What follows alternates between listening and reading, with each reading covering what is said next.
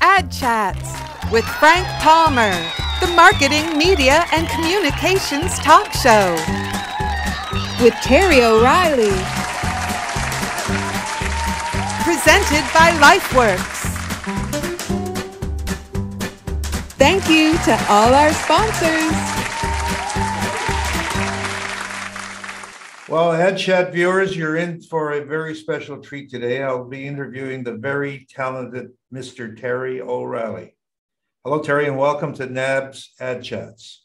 Well, hello, Frank. Great to be here. Yeah, well, thank you again. But thank you for taking the time talking to me about your very outstanding, diverse career. As you know, these interviews that we're doing, and I know you've watched a few of them, will be assisting people that need some help that, of course, that NABS has been providing for over all the years, more so than ever before, because as you know, our industry has changed.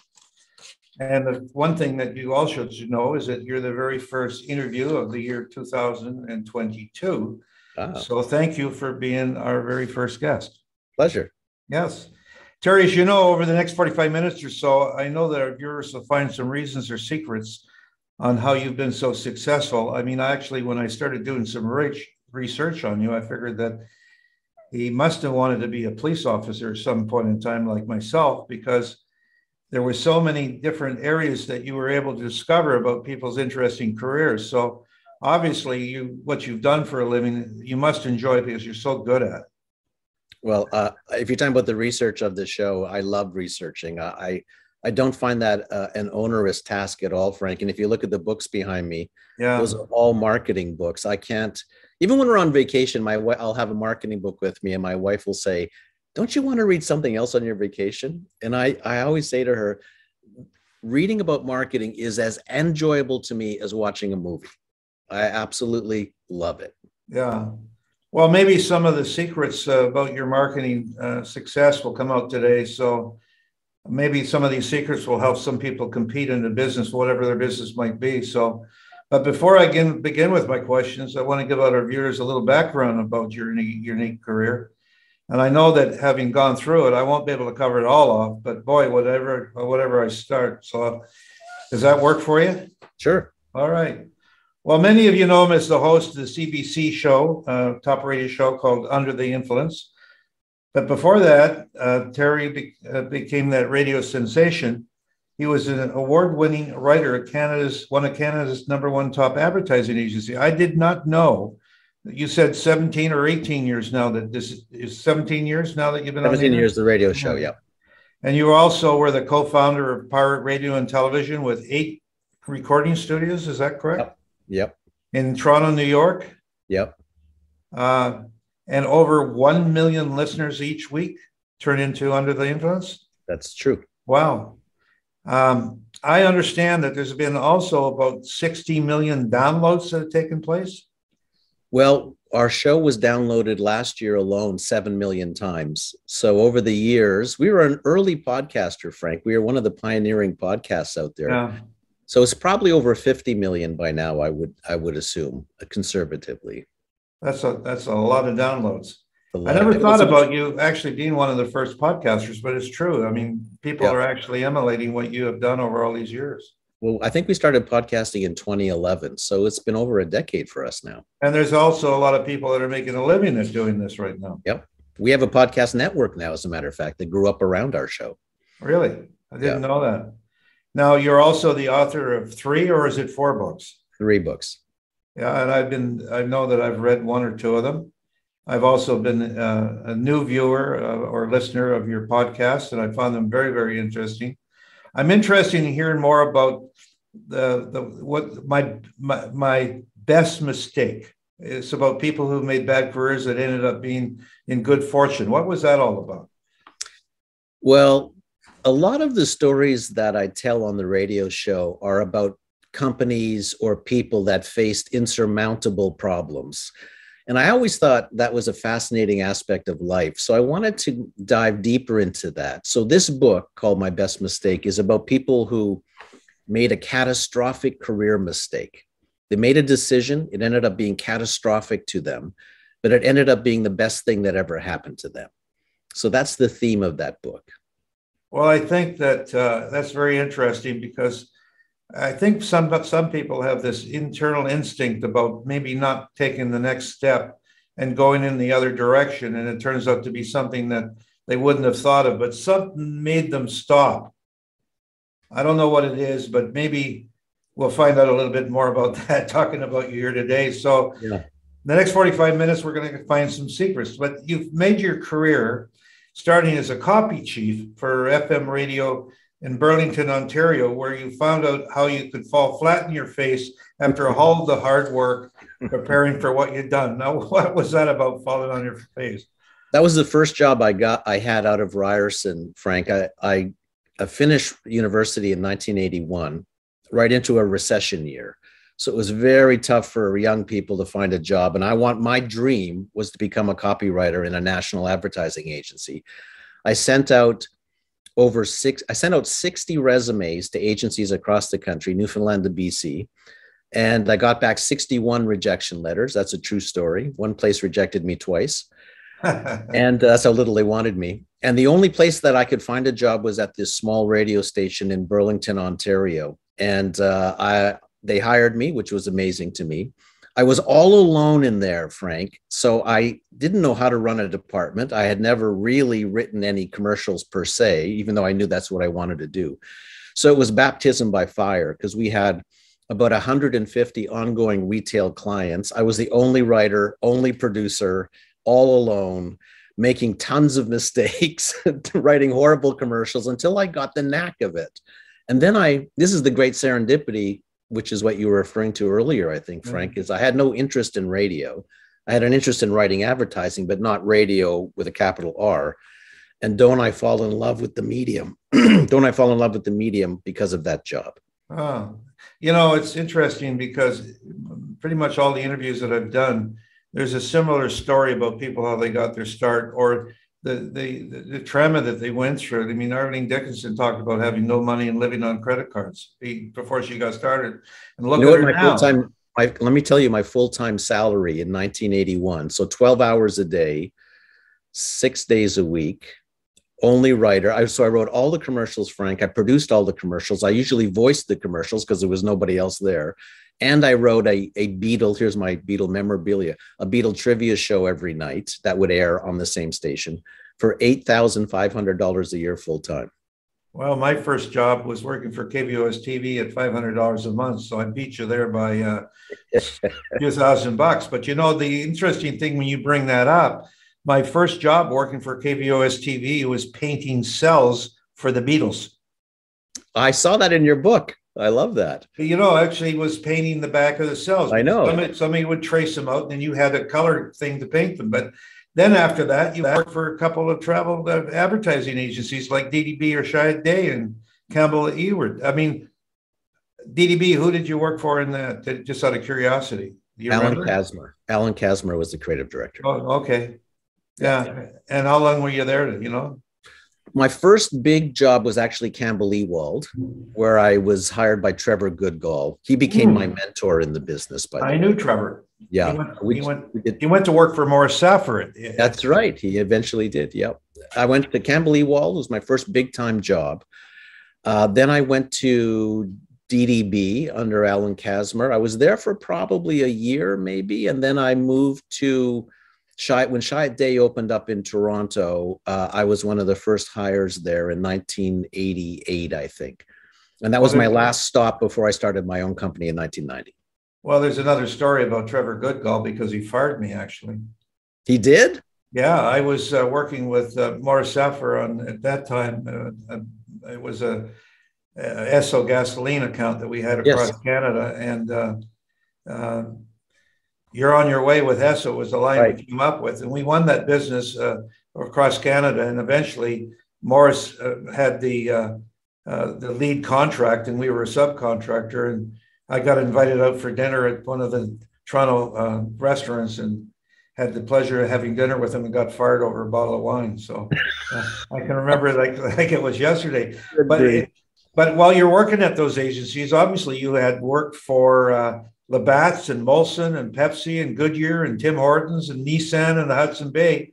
Yeah. I think in one of our little stories we're going to talk about today is, well, who did you like best to work on, Molson's or Labatt's? That's an interesting story because every young writer dreams of getting their hands on a beer account. You're absolutely right. Right. Yeah. And there was that, and back in those days, Frank, as you know, beer advertising was spending a lot of money in this country. They were the predominant, advertisers. So there was big budgets and it was pretty exciting. When I got there, it was kind of a different world because it wasn't quite as exciting as I hoped. There was a lot of clients, like a lot of approval processes going on there. And everybody wanted sociability in their advertising. So it kind of limited the thinking. Like they had to have a group in every commercial. So it was once I got there, it was tough slogging as far as writing great ads goes. Yeah, well, we had a great time doing Bud Light commercials over the years and creating the Bud Light Institute, which we had one of the best ever. We had fun there. Well, also, you've won hundreds of national, international awards for writing and directing. You've worked with notable actors like Kiefer Sutherland and Bob Newhart and Martin Short, a funny guy, Ellen DeGeneres, Drew Carey, and even Alex Baldwin, who's got a little bit of issues going on right now. Yep. But you've served on various radio juries, Cannes Festival, co-chair on marketing awards. Also judged the International Clio Awards in Miami, London International Awards. And I look at this program here of a list here of all the different ones that you've been on and the best podcasts and Lifetime Achievement Award, American Association, Lifetime Achievement Award, Advertising Design Club, Lifetime Achievement Award, Television Bureau, honorary degrees from McMaster University, honorary Doctor of Laws, Humber College, Advanced Learning, St. Mary's University. I'm out of breath. I mean, I can go on. School of Miami Hall of Fame, Alumni Achievement Awards. And of course, your claim to fame, which I first came in touch with, was when you came out and spoke to a group of our advertising people, keynote speaker, and a very good one. I also find your topics are very interesting because all this research that you apparently have. So you talked about this area, and I totally feel this way with you about you have to have emotion in advertising. I find today the lack of it, just the lack of advertising. And how to become a smart marketer was very interesting, and that you don't have to outspend them, just outsmart them. And so in order to get a little taste of Terry, I want to have a little 2-minute video here for our viewers to watch. Okay. I went to Ryerson for radio and television because I knew I wanted to be in the broadcast world, but I didn't know exactly where, so I just headed in that direction. But one morning, some ad guys came in and started talking about the world of advertising and about creative selling ideas and strategies and working with clients. And I sat in the back of that class and I saw my future. There's always great new ideas. I'm always fascinated by what someone can come up with for a product that's been around for 50 or 60 years. Finding a new way to market that with a new idea, I find is endlessly fascinating. And I just love the puzzle of marketing. It's not easy to do. I always say I had hair when I started in this business. One day, a very seasoned creative director came out to one of my seminars, and at the end of the day, he said to me, "I can't believe you give it all away." And I said to him, "I have to tell you something. The more I give, the more I get." For years, I thought of it as proprietary. I would keep, as a lot of people do, I would keep all the insights I had to myself or just express them within my company. And then when I started doing that seminar, I started giving away everything I knew. And that was singularly the greatest marketing idea our company ever had. This is my personal belief is, when a company goes the extra inch, it's almost more meaningful than going the extra mile. And by that I mean the small little touches that a company can do for you while you're doing business with them or while you're in their store. A company that obsesses about customer service, that kicks it up a couple of notches, that always worries about it or looks for ways to go the extra inch, just the small little touches, make that company so unique and so unusual that you will be the company everybody wants to do business with. you want to humanize insurance because it looks technical and it looks complicated and it looks like it's something you don't want to buy. But if you can humanize it through your marketing, through how you present yourself, to your customers, I'm sure most people go in, they have a meeting, they decide on a policy, and they go home. That transaction can be more interesting than that. So I say, look for ways to make it interesting. Look for ways to make it meaningful. Look for ways to make it memorable. And if you say there's no way to make an insurance policy purchase memorable, I say to you, you're not thinking hard enough about it.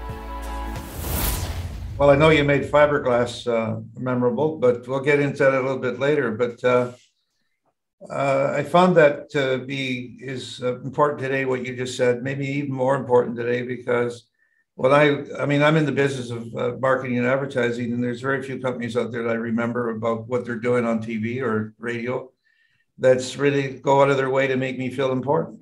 I don't know anybody that, they want to sell me something, but they don't make me feel important. So where were you born? Sudbury, Ontario, nickel capital of the world. And what school did you attend, or schools did you attend there? I did my high school at Sudbury Secondary School. And what's interesting about that, Frank, is here I am in a small mining town growing up. And at high school, so 5 years from grades 9 to 13, we actually had a film and television studio and a film and television course.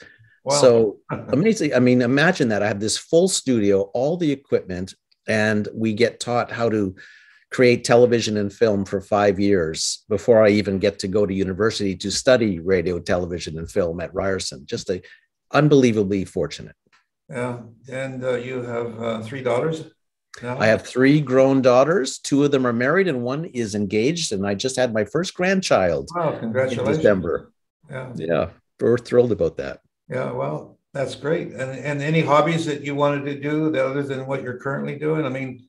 I paint a little bit. That takes my mind away from advertising, just allows me to sort of get into it and not think about anything. Is there anything like you have in the way? Well, I am a Beatle memorabilia collector, so I love the Beatles. And there's a little secret of my radio show, Frank, that every episode has one reference to the Beatles in it. So I've done 350 radio episodes. Every one of them has a little hidden reference to the Beatles in it. So that's my tip of the hat. You're the guy that likes to hide the coin on the ice in the hockey. Somewhere. That's right. That's exactly right. And I have a 1951 Chevrolet pickup truck that I noodle with. So that's my other. Do you actually drive it around? Oh yeah.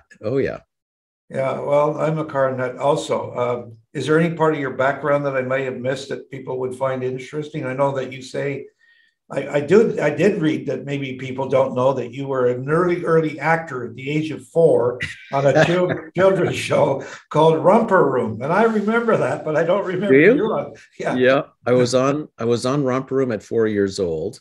The interesting story about that was one day after one of the episodes of that show, a director walked up to my mom and said, would you mind if we use Terry in a commercial we're shooting in the next studio?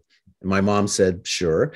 So they walked me over into this other studio, Frank, and they had this is 1963. They had a little table set up, a loaf of bread and a sandwich on a plate, and it was for a local bakery. And there was an announcer standing beside me, a gentleman talking about the bakery. And they said to me, Terry, just eat the sandwich and smile. So I did that. And I ad-libbed a line that I said out of nowhere, do I have to eat the crust? Which is such a funny kid line, right? Which the director loved and he kept in the commercial. Then that commercial aired in Northern Ontario for the next 3 or 4 years, which is an amazing thing to me because I was 4 years old at the time. But when I was 7 years old, I could still watch myself as a 4-year-old on television, which is such a weird thing. But it may have planted this love or fascination with advertising somewhere in my psyche because that was such an exciting moment for me. Yeah. I always remember that one line, let Mikey eat it, Life Cereal, another DDB ad, right? Yeah, well, you described the great advertising as smart, intelligent, humorous, or dramatic, something that respects people's intelligence. It's an idea business, and creativity is the business of everything. The best story wins. You talk about storytelling, the smartest, most effective marketers in the world to do it. I wonder today whether or not there's too many clients that want to put too much stuff in the advertising, tell what stories are all about. I mean, the simplest ads win. And I'm going to play the snowplow. How does this get to the snowplow? You know, the snowblower. But love that. You said in advertising, it only appeals to the head, and it's about the information, the heart and the head. Yeah.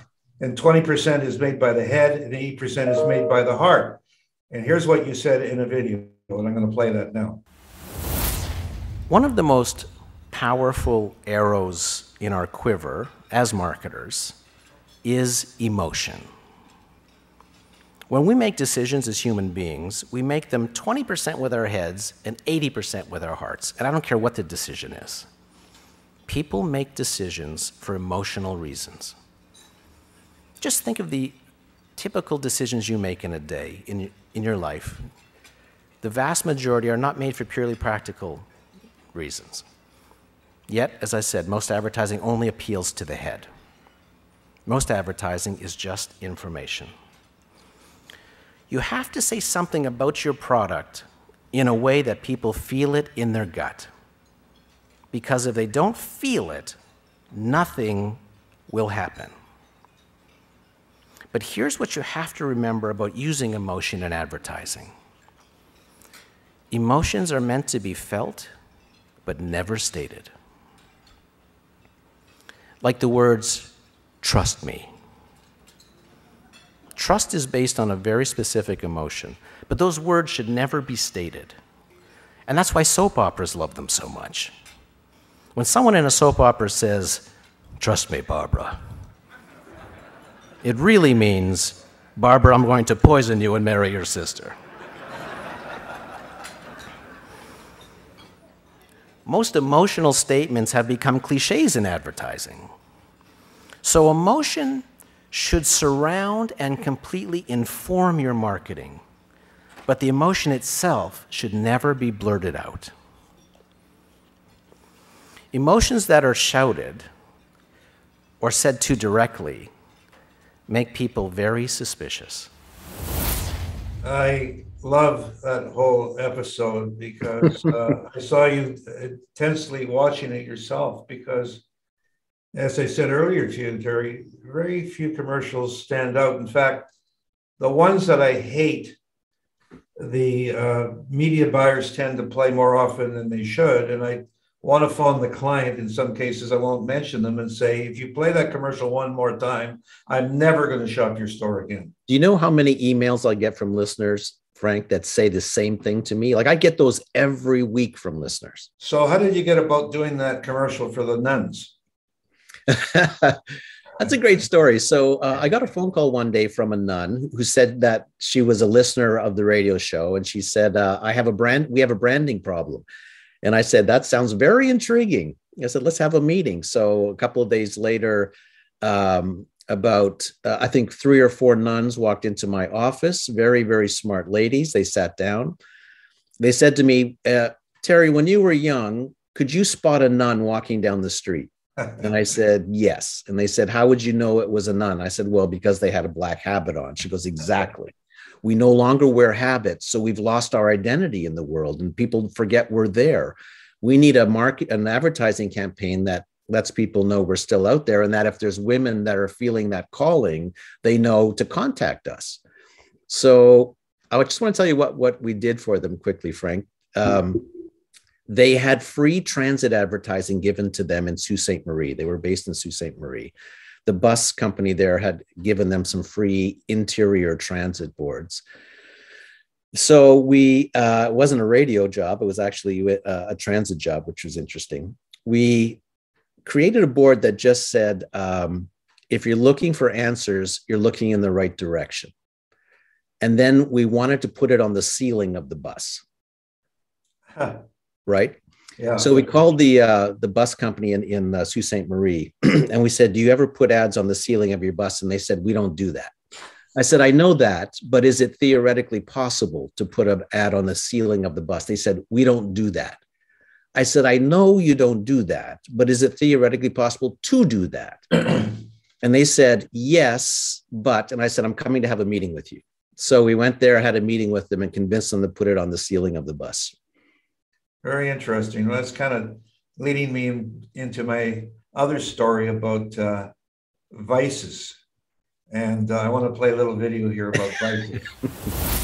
Gluttony, greed, sloth, envy, pride, wrath. The 7 deadly sins, or an advertising brief for Molson Canadian? It's hard to tell. Branding vice has a long history in my industry. I give you Don Draper. As he lit a lucky strike, he was pouring 3 fingers of bourbon over ice as he seduced his client's wife, all the while dreaming up some zippy new copy for a beer in his head. Yes, Donald was a multitasker. But the love of vice goes back much further than the madmen of the 60s.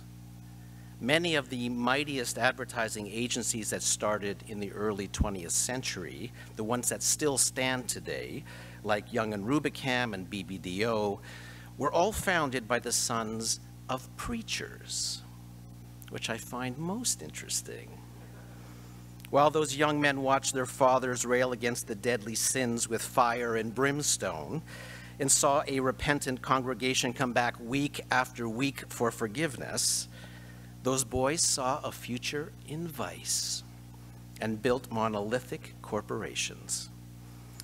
See, advertising stumbled onto its greatest insight back then, and the insight was this: everybody is really 2 people, the person you are and the person you want to be. All marketing is squarely aimed at person number 2. Explain person number 2. It's about aspiration. So it's about the things that we all dream of that we don't have yet. And they can be frivolous things. Might want to have a beautiful car or a lovely home, but they could also be things like, I just want to have a home, or I want to be able to provide for my family, or I want to become a better person, or I want to dress better, or whatever it might be. It's just, advertising is usually, not always, but usually aimed at an aspiration that you can achieve by buying that product. Not that it's going to change your life per se, but it's going to incrementally help your life. And I think one of the things that Bill Bernbach got so right, which has been lost over the years, is he never said a product was going to change your life. He just really said he was able to create advertising that showed how that product fit into your life. And he used utter honesty by doing it, which I think is such an endearing thing. Yeah. You know, the Volkswagen was ugly and underpowered, but it got you there.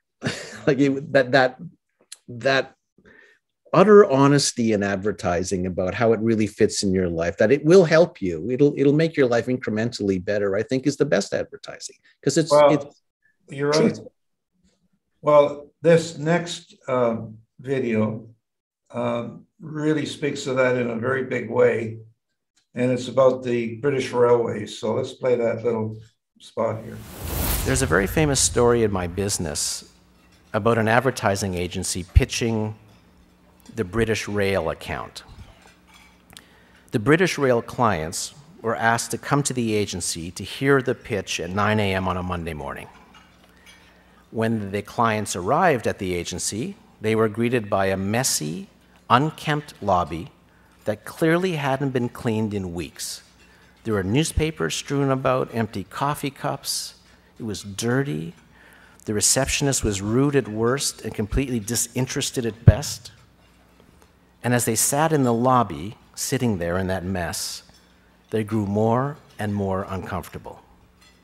And worst of all, time was ticking by.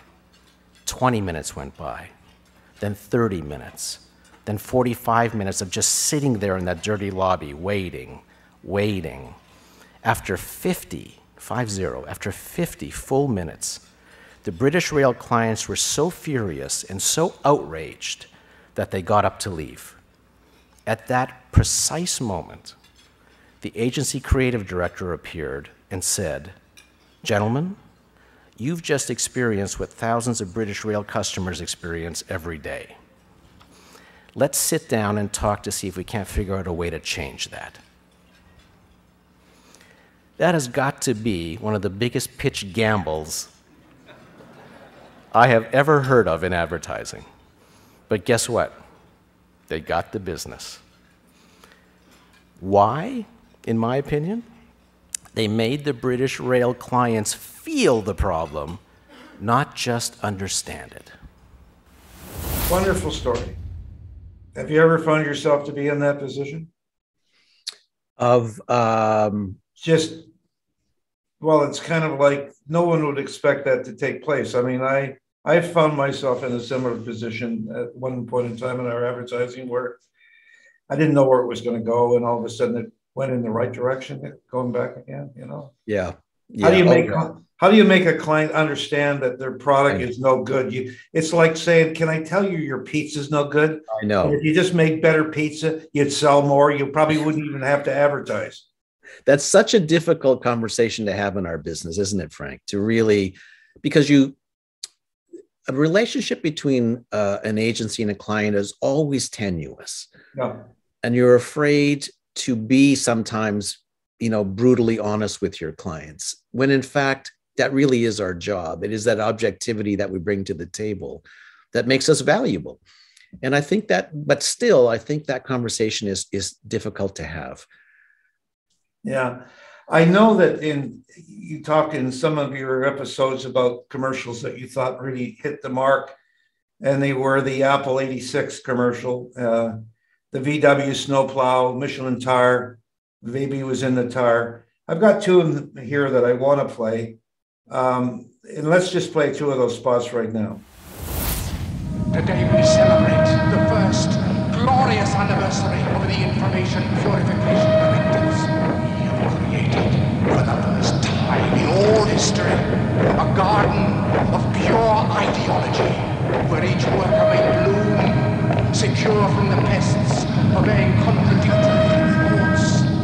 Our unification of thoughts is more powerful a weapon than any fleet or army on earth. We are one people, with one will, one resolve, one cause. Our enemies shall talk themselves to death, and we will bury them with their own confusion. We shall prevail. On January 24th, Apple Computer will introduce Macintosh. And you'll see why 1984 won't be like 1984. You really have to be careful out there. The road's full of surprises. Since I got Michelin's, I feel in control, sure of myself and my car. Look, no tire can stop surprises. I know, but with Michelin's, you can be ready for them. Michelin, because so much is riding on your tires. You know, Terry, those commercials and those other ones are over 30 years old. I know. And I remember those commercials like they were today. I know. And the snowplow, and even a Coca-Cola commercial that went way back, like to sing the world, it actually had, that commercial really spoke of ethnic at that time. Maybe they were ahead of their time. Yeah. But I'm just curious, I personally believe that commercials way back when are actually somewhat better than they are today. I don't know why. Yeah, I would agree with that, and that's why you hear so many of them in my radio show. I do love ad history for starters, but I do think that there was more of a single-minded purpose to advertising back then. As you said earlier, a lot of clients want to stuff 10 pounds of potatoes in a 5-pound bag, and it always ends up with being terrible advertising. But I love the humor. I love the single-mindedness of those old ads, Frank. I mean, even that Apple ad, which, as you know, revolutionized our business, because we had never really seen an ad that had Hollywood scale to it before. And, that ad, talk about strategy, that ad forever positioned Apple as the giant slayer. That it was saying, we want to take the power of computers out of IBM and give it into the hands of the individual. And that commercial really, for all time, gave Apple a platform which they still follow to this day, because if you watch any Apple commercial, it's one person achieving something. Right. I love that. And as far as the Michelin ad goes, I didn't really love the commercial, but I love the line, because so much is riding on your tires, I think is probably the best tagline in that category for all time. Yeah. Yeah. You get a great line like that, you keep it for a long time. And they threw it away. And I just, that's because they probably got a new ad agency who said they need a new. Yeah. Very few ad agencies come in and say, we love your past advertising. Otherwise, they probably would lose their, well, we might as well go back to our own one. So when you are out there choosing your guests or topics, is it getting more difficult now? No.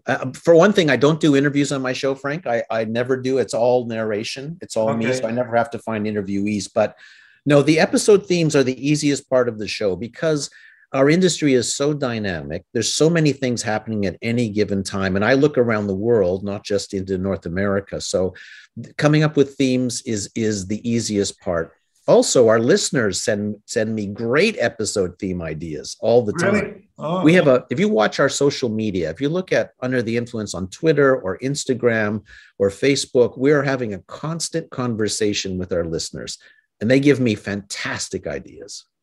Yeah, because your advertising ranges from key marketing issues to emotional in advertising, customer service, changing negative perception, why outsmart your competitor by not spending as much. It's just, I really like that thinking. And I just don't think a lot of advertising, I think almost afraid to say what their advertising should be. I mean, at my stage in career in life, I'm not worried about getting fired as much as I used to be. Maybe that's because I feel more comfortable in what I'm saying, but I want to tell you what's wrong. I didn't come to a doctor to tell him. I want him to tell me what's wrong with me. I don't want to go there and say, here's what I think's wrong. Please tell me the truth, you know? I couldn't agree with that more, Frank. I think one of the biggest things that's missing from advertising right now is that kind of courage in the boardroom. And it's hard to do that. It's hard to have that kind of courage where it might get a little heated in the boardroom, but it's not to be rude in the boardroom. It's to stand your ground. It's to fight for great ideas. Yeah. I think that is I've always been willing to do that. There's no doubt about it. I learned early from Trevor. Trevor Goodgall was great in the boardroom. So much of our business, Frank, happens in the boardroom. And I think a lot of great ideas die in the boardroom. So you really have to become a great presenter in our business. And you're never really taught how to do that. You kind of have to watch great presenters at work and absorb by osmosis, or watch a lot of bad presentations in boardrooms and learn that way. Because it all comes down to, the two sides of the coin, generating the ideas, then selling the ideas. And I agree 100%. I watch the room in presentations. Usually I get the role of either starting the presentation or ending the presentation. This doesn't happen today as much as it used to. But then when the presentation is taking place, I watch everybody and I watch their movements. And normally whoever's running the presentation from the client side, everybody is nodding towards that person. And Paul Laval used to never made a presentation with any more than 4 people to get into a taxi. And far too often presentations are made today with too many people in the room who think they have a decision. And usually one person makes that decision at the end of the day. And maybe one of the interviews that you did, which I'm going to play right now, a little smart part of it was with the very smart ad woman called Mary Wells. Let's just listen to this little part here. Advertisers were incredibly conservative, and advertising agencies mirrored that safe, cautious mindset. But there was one advertising agency bucking that trend.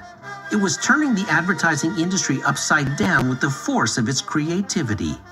That agency was Doyle Dane Bernbach. Founder Bill Bernbach was leading a creative revolution on Madison Avenue.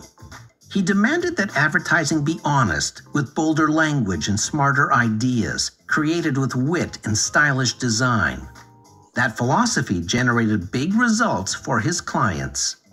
Mary Wells was fascinated by Bernbach. She knew the ad she was forced to write at McCann Erickson would never get her hired at Doyle Dane. That was very interesting, I thought. Listening to that, because of your story about, one other one here I found was quite interesting, and we're getting close to the end because we're ending, but there's so many more stories. You played this Twitter on your Twitter account about a spokesperson changing brands. Hi, it's Terry O'Reilly. This week, we explore what happens when a spokesperson switches brands and starts pitching for a competitor. It's always jarring when an established spokesperson shows up in another campaign. Sometimes spokespeople get fired, and sometimes their competitors pick up those spokespeople and have a little fun with them.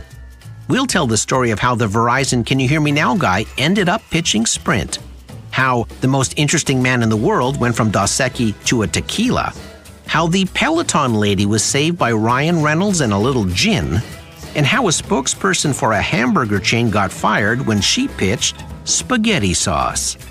That's this week on Under the Influence. Hope you'll join us. I'm not sure if I can believe a spokesperson who changes brands too often. And I've seen it happen over the years, but that's how they make their living too, Yeah, I mean, they are actors too. I mean, the Wendy's one is such an interesting story because when that little old lady, Clara Peller, said, "Where's the beef?" for Wendy's, it became, as you remember, a phenomenon as far as pop culture goes. Yeah. And then a couple of years later, she did a spaghetti ad for spaghetti sauce, and where she said, "I found it. I found the beef," and Wendy's fired her for that. So I mean, that's the world that actors live in. It's they can be celebrated, make a lot of money, then suddenly fired in a minute. Well, you know yourself that when you talk about Pepsi and Coke, and you talk about Molson's and Labatt's and the number of cars accounts that clients are so loyal to each other. I remember in a presentation that one of the particular society was making to Coca-Cola. And I got to the boardroom before the presentation took place by about a half an hour. And I looked around the room and I said to the president of the organization, "Do you see anything wrong here?" And he says, "No, I got everything's fine. I got the pop and the juices and a few buns and everything." I said, "Who are we pitching today?" He said, "Coca-Cola." I said, "Well, why you better get rid of the Pepsi." No kidding. And he couldn't. I said, "These guys, they don't like each other, No, it's warfare. Even in our studios, Frank, if we had Coke in our studios, we had to take all the Pepsi out of our fridge in the kitchen that day. Yeah. Like it was no laughing matter, right? Well, we were shooting a McDonald's commercial one day, and I got there early, and they had roast beef and everything else being served, and I go, "The president of McDonald's is going to be here pretty quick." I said, "You better get some McDonald's quarter pounders in here and get this stuff out of here right now." You don't understand. Right. Like when I took George Cohen, I took the president of a bank to McDonald's to meet George Cohen. And when we got there, he says, "Let's go for lunch." And guess where we went? McDonald's. The chairman of the bank could not believe that he didn't take him to a fancy restaurant. Took him to McDonald's. That's just the way it is. That's the way it is. Yeah. Now, on a CBC broadcast with host Alan Neal, this is where I talked a little bit earlier about the filming of Jaws. I want to have our viewers listen to this little video here. Lastly, the chapter on Jaws that starts the book is such a classic example of the mistake that happens where, they've done all these tests on a big animatronic shark, 3 different animatronic sharks that are going to be used in this film, and they get out to shoot Jaws and the sharks go in wide. It turns out they don't work in salt water and they short circuit, and you have a failed Jaws. You have flaws, as it's put. And so as a result, Spielberg has to write a movie where we don't see the shark for most of it. Right. And as a result, I mean, you do end up with a better film. I think, than if we'd seen this somewhat fake-looking animatronic shark all the way through attack. I would love to read the original script at some point to see how that would have played out, because I'm sure as a result there was richer character development. You're concentrating more on the human characters and so on. I wondered, when you think of the example of Jaws, what does it tell you about understanding, again, what to do with the mistake, how you move on forward creatively in a moment? Because again, it plays back to that idea of the timeline as well, of needing to come up with a solution pretty quickly and deliver a product when a lot of people are waiting for you. The pressure still on have him a superior in that creative moment. Yeah. The pressure on Steven Spielberg in that moment, you can't even imagine, because he's only 28. This is his first big shot at a major film. So think about this. He's on location with all his crew, with 3 animatronic sharks and his cast, and the shark isn't working. Like, his whole script is no longer valid. The pressure of that, you can't even imagine. I think that all these different interviews that we've shown today all lead up to a very interesting career that you've had, a very interesting career that I've had that have changed almost the way that we've done business in our career. Because one of the things that in another video, and one from the last that I'm going to play, is how social media has changed the landscape. And I know that a lot of younger folks live by social media, and myself not so much. I watch some of it, but so often you get so much of it that I can't watch it all, because it's just somebody showing me what they had for dinner last night, or what color they painted their toenails. But let's play this little video here about how you are dealing with social media, talking about it. I think social media has changed everything. That's no secret, or no, it's a blinding flash of the obvious. But I think here's what it means to small businesses, which I think is important, because nobody ever has the budget they need or the marketing budget they wish they had. Social media allows a company to advertise or to reach customers really without an investment of money, just an investment of time. And I think that's a huge change. I mean, if you went back 15 years, the only way you could advertise was to buy media time, which would eat your budget so quickly. But in this new day and age, you can reach people on mobile phones, which everybody has. Everybody's got one in their pocket. You can build your brand, you can share information, you can make use of hashtags to gather a group. And I think there's never been a better time and never been a more powerful medium than social media, because it travels. You don't have to be sitting in front of a television. You can send out a message, and everybody in this room that follows you can get that message and walk around with it. And I think that is a powerful aspect of social media, is that it moves, it travels. How do you feel about it? Still feel that way? Yeah, I do. I think it's, to me, they're just more channels, more interesting channels, Frank. It's still my bigger idea, my overarching idea is, what is the idea you're putting in those channels? Right. But I do think social media has changed the advertising game 150%. Chris Staples said in one of the interviews that he thinks TikTok is one of the best ways to advertise. I guess it is, if you're, as you say, if your idea is the right idea. Otherwise, it's just another way of talking to people without having something of interest in it. You know, it has to be it still has to be an idea. I think the mistake people make when they think about social media, Frank, is that it has to be created for a short attention span. In other words, or that people's attention spans today are like a goldfish, like they're 5 seconds. And I don't really ever buy into that. I think if you have a great story to tell, people will spend time with you. Like, movies are still 2 hours long, right, the same way they've been since the dawn of movie filmmaking. And I think even within, the 280 character limit of Twitter, or the video aspect of Instagram or Facebook, you can still tell long stories. You can put links in those that send people to a place where they can sit for a longer story. As long as the storytelling is great and surprising and beautifully put together, I think social media doesn't have to be a split-second channel. Well, here's a story that I think our viewers are going to enjoy. It's about something pink. Would you play that spot? More than 2 million Canadians have insulated their homes with fiberglass pink. Here's what one particular couple did with the money they saved. We saved enough to buy 252 beautiful pink flamingos. 262, Walter. I stand corrected. Notice that all of their beaks are a beautiful hue of yellow. What you do with the money you save is your business. Our business is making sure you do save money. Fiberglass pink home insulation. Do it for the money you save.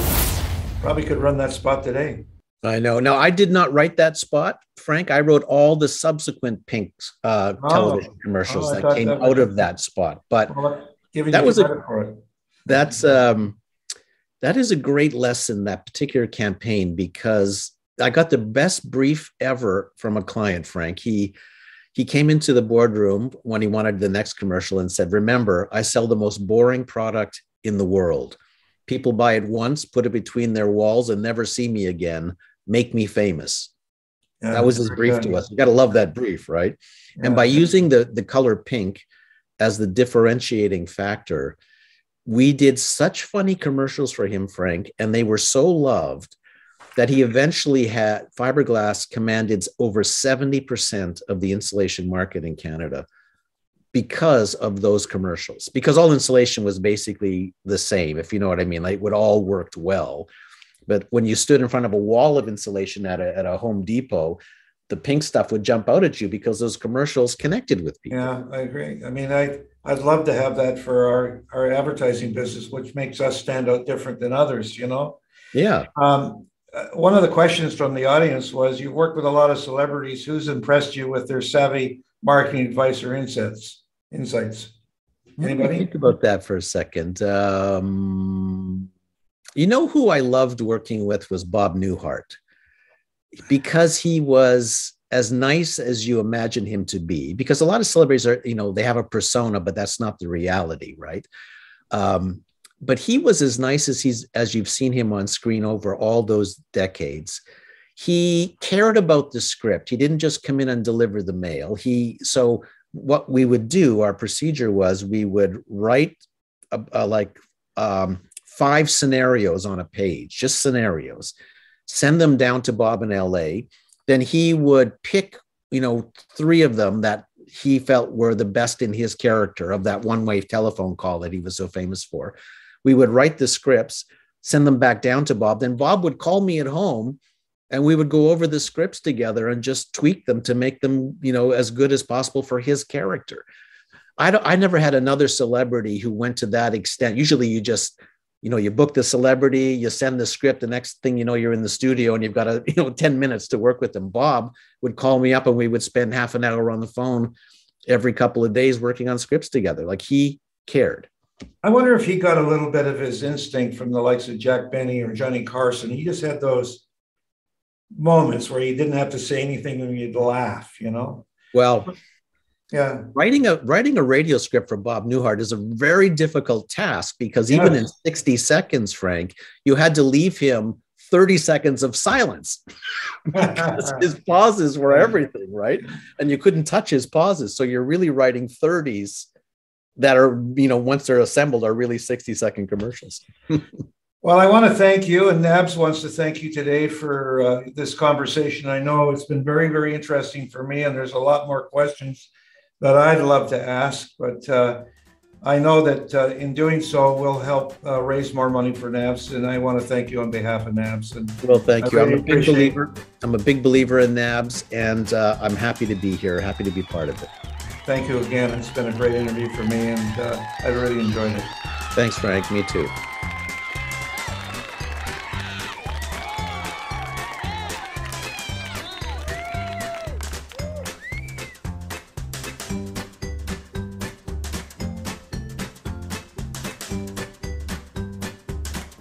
Produced by NABS.